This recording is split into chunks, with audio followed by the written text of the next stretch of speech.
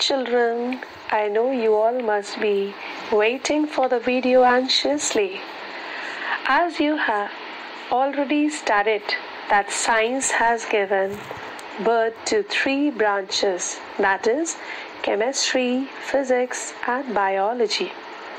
In this video, I am going to talk about matter, which is an important topic to be taken up in physical science. Now let me ask you one thing. What are you holding in your hand just now? Is it a cell phone? Or a book? Or might be pen? Now just tell me one thing. That does the object occupy space when you keep it on your study table?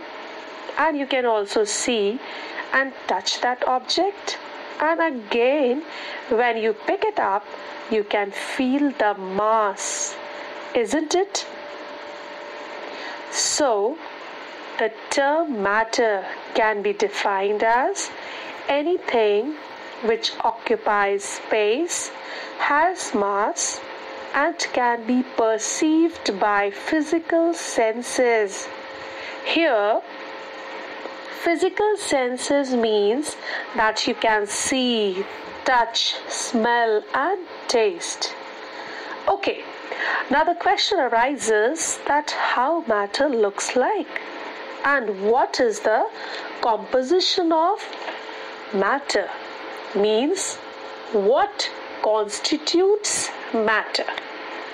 So, matter is constituted or made up of smallest indivisible particles called atoms. And these atoms are tiny building blocks or particles originated with the Greek philosopher Democritus.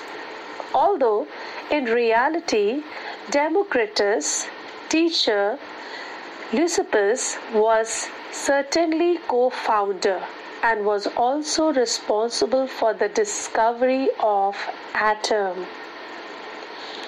Have you ever seen an atom? No?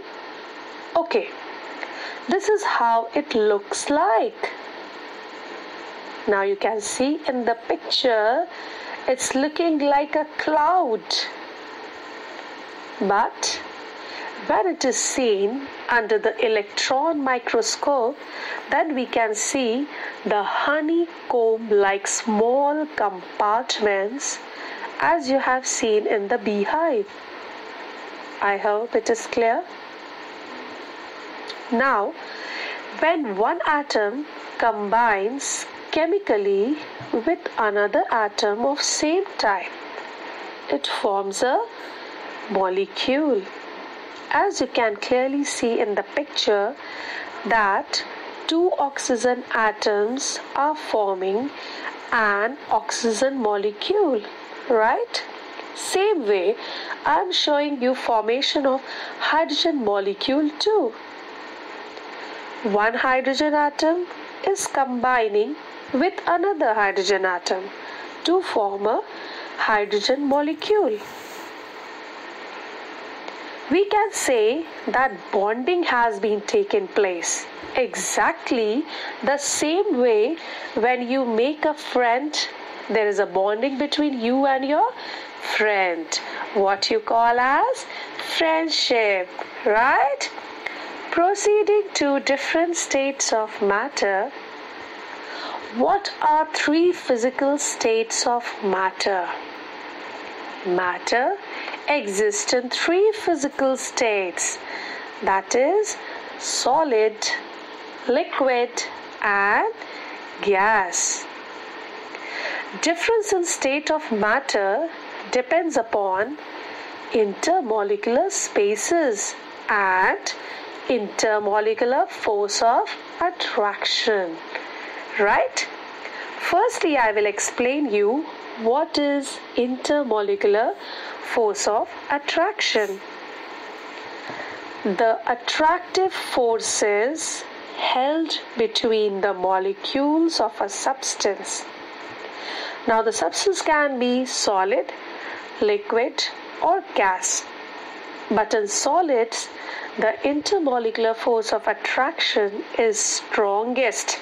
That is, the molecules are held close to each other.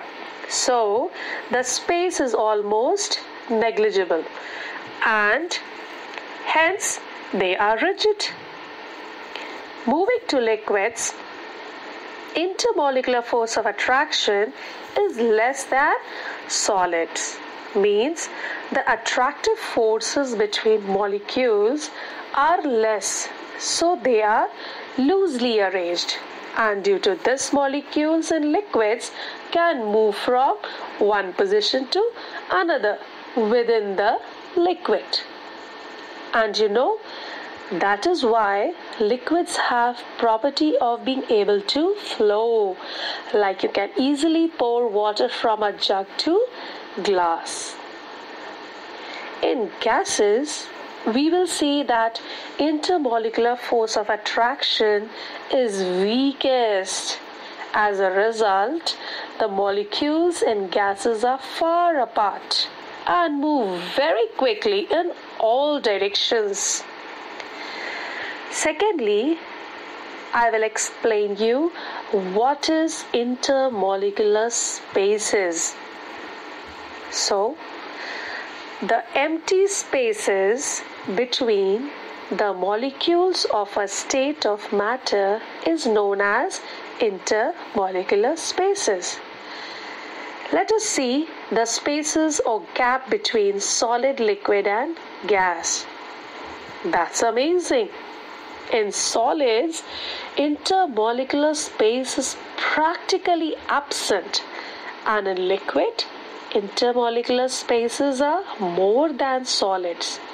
At last, in gases, intermolecular space is largest, so the molecules in gases are completely free to move around anywhere. Children, I hope it is clear. Let's discuss the properties of solids. Solids, like stone, a wooden block, have definite shape and volume. They have a texture, means either they are hard or smooth in touch. They have many free surfaces, but yes, they are incompressible. Means if you compress a block of wood, what will you see? Will it change its shape? No, not at all, because molecules are tightly packed, which makes it rigid. We love to have cold drinks in summer, especially mango squash, isn't it?